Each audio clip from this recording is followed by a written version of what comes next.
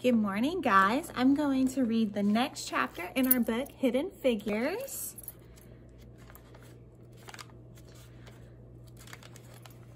It's called A Door Opens. The newspaper ad caught the attention of many women. It read, "Reduce your household duties. Women who are not afraid to roll up their sleeves and do jobs previously filled by men should call the Langley Memorial Aeronautical Laboratory." A few years earlier, an ad like this would have been unthinkable. Most employers never would have considered a woman for a job that had always been performed by a man. But in the spring of 1943, with World War II in full swing and many men off serving in the military, the country needed all the help it could get. Employers were beginning to hire women to do jobs that had once belonged only to men. So back then, women usually were in charge of household chores and taking care of the children, and they normally didn't have jobs. And if they did have jobs, it was cleaning for other people. This particular ad was placed by the National Advisory Committee for Aeronautics, a government agency dedicated to studying the science of flying. The NACA shared a campus with the U.S. Army Air Corps in Hampton, Virginia, a city in the southeastern part of the state next to the Chesapeake Bay. The NACA's mission was important and unique to help the United States develop the most powerful and efficient airplanes in the world. Airplanes moved military troops, tracked enemies, and launched bombs. World leaders felt that the country that ruled the skies would win the war. President Franklin D. Roosevelt believed in the importance of air power, so 2 years earlier, in 1941, he had challenged the nation to increase its production of airplanes to 50,000 units a year. At that time, the industry had manufactured only 3,000 planes a year. The NACA and private industry were up for the challenge. By 1943, the American aircraft industry was the largest, most productive, and most sophisticated in the world, making 3 times more planes than the Germans who were fighting on the other side of the war. Victory through air power. Before manufacturers built the airplanes, the designs were developed, tested, and refined at the Langley Memorial Aeronautical Laboratory. That's a tongue twister almost. Which was where the NACA had first begun its operations in 1917. The engineers created wind tunnels to simulate or imitate different conditions a plane could encounter when flying. They helped the engineers to test airplane parts as well as whole aircraft, examining them for any problems, like air disturbance and uneven wing geometry. After that, testing pilots flew the planes trying to assess how the machines handled in the air. Did the aircraft roll unexpectedly? Did it stall? Was it hard to guide or maneuver? Making small changes to the design added up to a difference in performance. Even tiny improvements in speed and efficiency, multiplied over millions of pilot miles, added to a difference that could tip the balance of the war.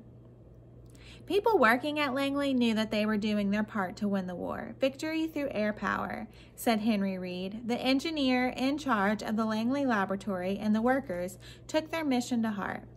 Wanted female mathematicians. Each of the engineers at the Langley Memorial Aeronautical Laboratory required the support of a number of other workers. Craftsmen to build the airplane models, mechanics to maintain the test tunnels, and number crunchers to process the data that was collected during the test. For the engineers, a plane was basically a complex physical experiment. Physics is the science of matter, energy, and motion. Physics meant math, and math meant mathematicians. At the Langley Laboratory, mathematicians meant women. Female mathematicians had been on the job at Langley since 1935, and it didn't take long for the women to show that they were just as good or even better at computing than many of the male engineers. But few of the women were granted the title mathematician, which would have put them on equal footing with some male employees.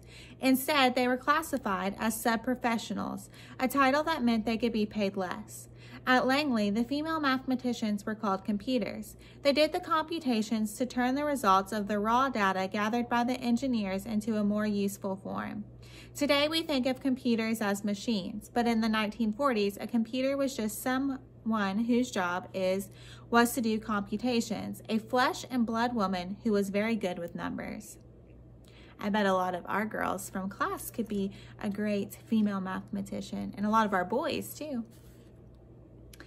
In 1943, it was difficult for the Langley Laboratory to find as many qualified women as they needed.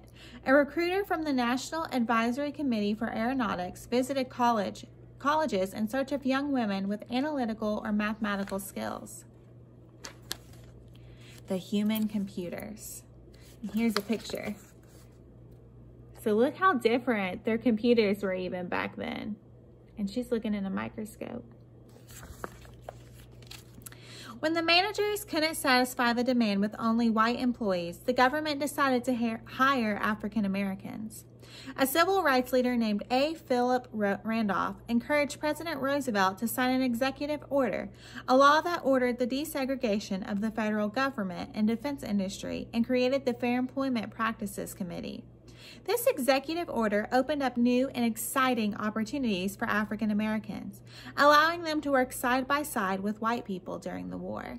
Now remember, back then that was unheard of. So women were becoming mathematicians, and they weren't before. And then both black and white employees were working side by side, and they were able to collaborate together and work together. The federal government also helped create special training classes at black colleges where people could learn the skills they would need to be successful in the war jobs. Black newspapers like the Norfolk Journal and Guide published articles telling their readers to apply for these new job openings, and there were many applicants. The applicants were not supposed to consider race. A recent law had done away with the requirement that the application must include a photo, but it wasn't hard for employers to figure out which job candidates were black. African Americans did not have access to white colleges and universities, so black applicants came from black colleges, such as West Virginia State University, Howard University, Hampton Institute, and Arkansas Agricultural, Mechanical, and Normal College. Many of the African American candidates had years of teaching experience as well as math and science degrees. Once hired, the black mathematicians were assigned to a separate workplace in the warehouse building on the west side of the Langley campus. The East area computers were all white. The West area computers were all black, except for the supervisor and her assistant, who were white women. They had always been African American employees at Langley, but they had worked as janitors, cafeteria workers, mechanic assistants, and groundkeepers. Hiring black mathematicians, that was something new. For the most part, the engineers welcomed extra hands, if those hands were black. The Langley Laboratory were operating around the clock to test airplanes to be flown by American soldiers in the war. Everyone had a job to do. Hampton, Virginia, where the Langley campus was located, was very much a southern town. State law and Virginia custom meant that African Americans did not ride the same buses or eat in the same cafeteria or use the same bathrooms as whites. The Langley staff had to prepare for the arrival of the African American mathematicians. One of the tasks creating metal bathroom signs that read "Colored Girls." For the black women, the experience of working at a laboratory offered the chance to do interesting work that would help support the war effort. Walking into an unfamiliar environment wasn't easy for the women of the new West Area Computing Office, but each of them was eager for the opportunity to help the country and prove that they too could be excellent mathematicians. And here's a picture of all the employees, and you can see some are black, some are white, some are women, some are men. So this is big in that time. Normally, most places only hired white males, so having all this diversity was such a great thing. All right, guys, that's all I have for you today, and we'll read another chapter tomorrow. I hope you're enjoying the story so far. Bye.